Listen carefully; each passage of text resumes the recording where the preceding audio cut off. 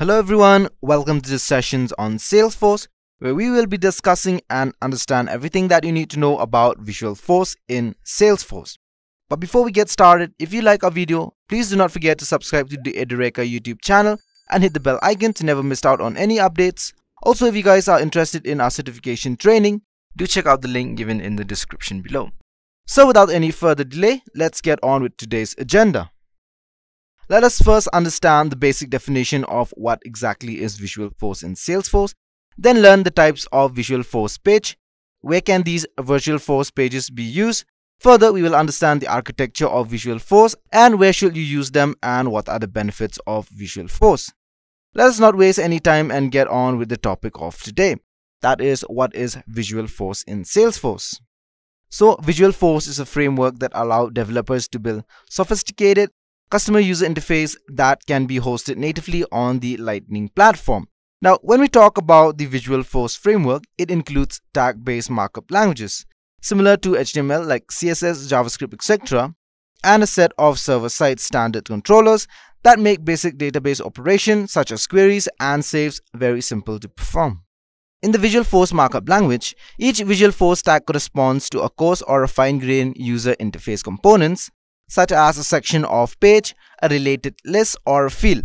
For those who don't know what is the difference between a coarse-grained API and a fine-grained API, so in a coarse-grained API, your data is typically housed in a few large components, whereas in a fine-grained API, it is spread across a large number of smaller components.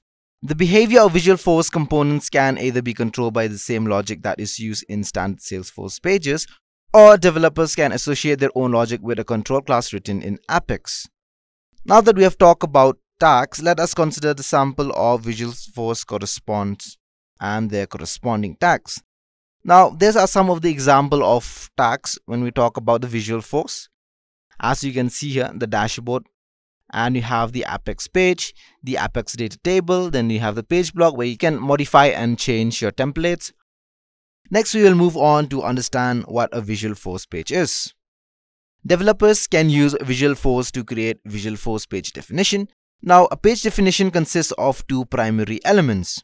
It can be number one, your Visualforce markup and a Visualforce controller. Now, when we talk about a Visualforce markup, it consists of a Visualforce tags like HTML, JavaScript, or any other web-enabled code embedded with a single tag. So in this case, if we make changes, we can use the syntax apex.page, which I have seen in the last slide. As you can see here, Apex page. The markup defines the user interface component that should be included on the page and the way they should be appeared.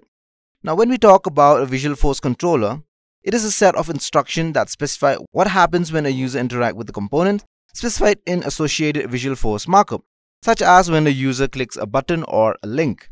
Now, controller also provide access to the data that should be displayed in a page and can modify components' behavior. Now, a developer can either use a standard controller provided by the Lightning platform or add custom controller logic with a class written in Apex. Now that we have discussed Visualforce page and the two elements, let us now see where can a Visualforce page be used. Developers can use Visualforce pages to, number one, that is to override your standard buttons, such as the new button for the account or the edit button for your contact. Second is you can override tab overview pages, such as the account tab home page. Now, the third point is you can define custom tabs. Number 4 is it can be used in embedded components in detailed page layouts. Point number 5 is it can create dashboard components or custom help pages. And then it can customize, extend, or integrate the sidebars in the Salesforce console. That is your custom console components. And the last point is it adds navigation menu items and actions in the Salesforce mobile app. Now let us understand how a Visualforce is architected or understand the working principle of a Visualforce. Now, all Visualforce pages run entirely on the Lightning platform. Now, both when a developer creates the page and when the end user requests a page, which is as shown in the following architecture diagram. What happens is when a developer finishes writing a Visualforce page and save it to the platform, now the platform application server attempts to compile the markup into an abstract set of instructions that can be understood by the Visualforce renderer. If the compilation generates error, now the save is aborted and the error are returned to the developer. Otherwise, instructions are saved to the metadata repository and sent to the Visualforce renderer. Now, the renderer turns the instruction into HTML and then refreshes the developer views, now thereby providing instantaneous feedback to the developers for whatever changes were made in the markup. So what happens when a non-developer user requests a Visualforce page? Since the page is already compiled into instruction, so when a non-developer user requests a Visualforce page, the application server simply retrieves the page from the metadata repository and sends it to the Visualforce renderer for conversion into HTML. Now that we have understood the functionality or the architecture of Visualforce, let us see when should you use Visualforce. Now we know that the Salesforce have a pre-built application which provide a powerful CRM functionality. Now in addition to that, Salesforce provide the ability to customize the pre-built application to fit your organization. Now however, if your organization has complex business processes that are unsupported by the existing functionality, in this case, Lightning platforms provide various ways for advanced administrator and developers to build custom functionalities. Now to customize the front-end user interface and functionality of your org, Visualforce and Lightning Web Components are used. However, Salesforce highly recommend using Lightning Web Components over Visualforce for the most modern, performant and responsive functionality. Let us understand the difference between a Visualforce and a Lightning Web Components. Now, Visualforce consists of a tag-based markup language that give developers a more powerful way of building application and customizing the Salesforce user interface. With Visualforce, you can build wizard and other multi-step processes, create your own custom flow control through an application, then define navigation pattern and data-specific rules for optimal, efficient and application interaction. Now talking about Lightning Web Components, Lightning Web Components are custom HTML elements built using HTML and modern JavaScript. Now they use core web component standards and provide only what's necessary to perform well in browsers supported by Salesforce. Now Lightning Web Components are lightweight and deliver exceptional performance because they are built on code that run natively in browsers. Now let's check some of the benefits of Visualforce. Now as you all know, a Visualforce is a markup language. It provides the following benefits. If we talk about the benefit number 1, it is its user-friendly development. Now developers can edit the Visualforce markup in the same window that displays the resulting page. Now consequently, developers can instantly verify the result of an edit just by saving their code. The Visualforce editor pane also includes auto-completion and syntax highlighting, which helps the developer from any hassle of syntax error. Visualforce also supports quick fixes that allows developers to create supporting components on the go. Say for example, a developer can define a new Visualforce page simply by logging into the Salesforce and then entering the name of the new page in a URL. Much like a wiki, if the page does not yet exist, the platform's created for you. Now, when we talk about the second benefit, is its integration with other web-based user interface technologies. Visualforce markup is ultimately rendered into HTML. Now, designer can use Visualforce tags alongside standard HTML, then JavaScript, Flash, or any other code that executes within an HTML page on the platform. Now, it includes the Lightning platform merge, fields, and the expression. Now, when we talk about the third benefit is its model view controller style development, or simply MVC. Visualforce conforms to the model view controller's development pattern by providing a clear division between the view of an application and the controller that determines how the application works.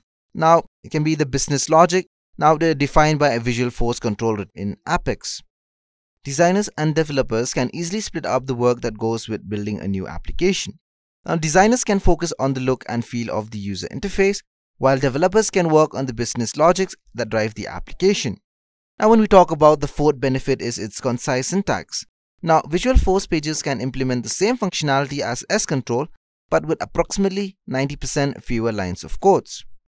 Now, the fifth benefit is its data-driven defaults. Now, in a Salesforce, visual components are rendered intelligently by the platform. For example, rather than forcing pages designers to use different component tags for different types of editable fields such as your email address or calendar tables, a designer can simply use a generic tags for all fields. Now, when we talk about the sixth benefit is its hosted platform. Now, Visualforce pages are compiled and rendered entirely by the Lightning platform. Now, because they are tightly integrated, they display the same performance as standard Salesforce pages, regardless of the amount of data being displayed or edited. Last but not least, we have is your automatically upgradable. Visualforce do not need to be rewritten with other parts of the Lightning platforms, which are upgraded. Now, because the pages are stored as metadata, they are automatically upgraded with the rest of the system. So these are some of the benefits of Visualforce in Salesforce. To help you grasp the concept better, let's do a small demo on Visualforce pages. Now we have multiple ways to create a Visualforce pages. So the first one is you can search from your Visualforce pages and select it, then click on New. After that, give it a name on the label for your Visualforce page, and after that you can see there's a code where you can edit. After you made some changes, you can click on Save. Now if you want to preview the changes you have made with code, you can simply click on Preview. Here you can see the congratulations, this is your new page. As you can see, it is quite similar to an HTML like your H1 tags. So this is the first way of creating a Visualforce page. Now let's check the second way of creating a Visualforce page. So in the dashboard, go on to search, and after .com put in /apex/ and put it in the name of the page 2. Now it's showing page 2 does not exist. If you want to edit this page, again you have to go back to the source code, click on the edit and then click on save. Later if you want to preview the code where you have made the changes. But what if I told you guys you can avoid this by simply editing the code and save it. Now when we go back to this tab, page 2 does not exist, we can enable the link to create a page.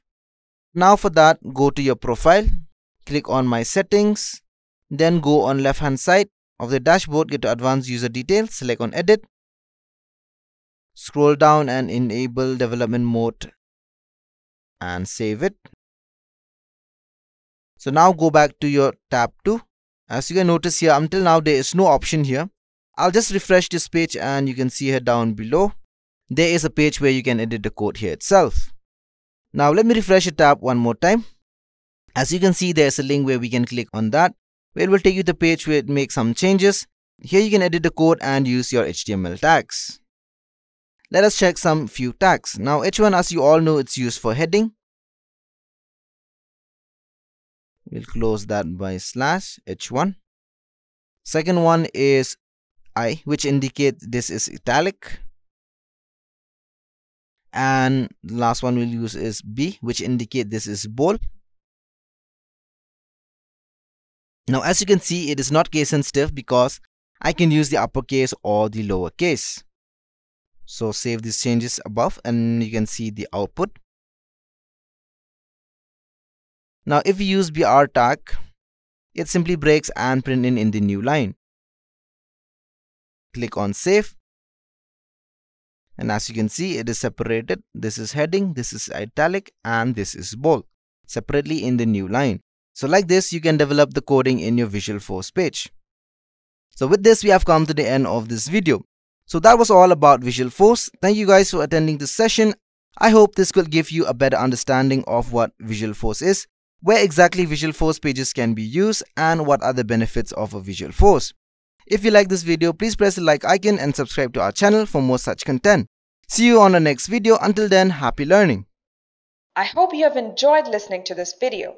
Please be kind enough to like it, and you can comment any of your doubts and queries and we will reply them at the earliest. Do look out for more videos in our playlist and subscribe to Edureka channel to learn more. Happy learning!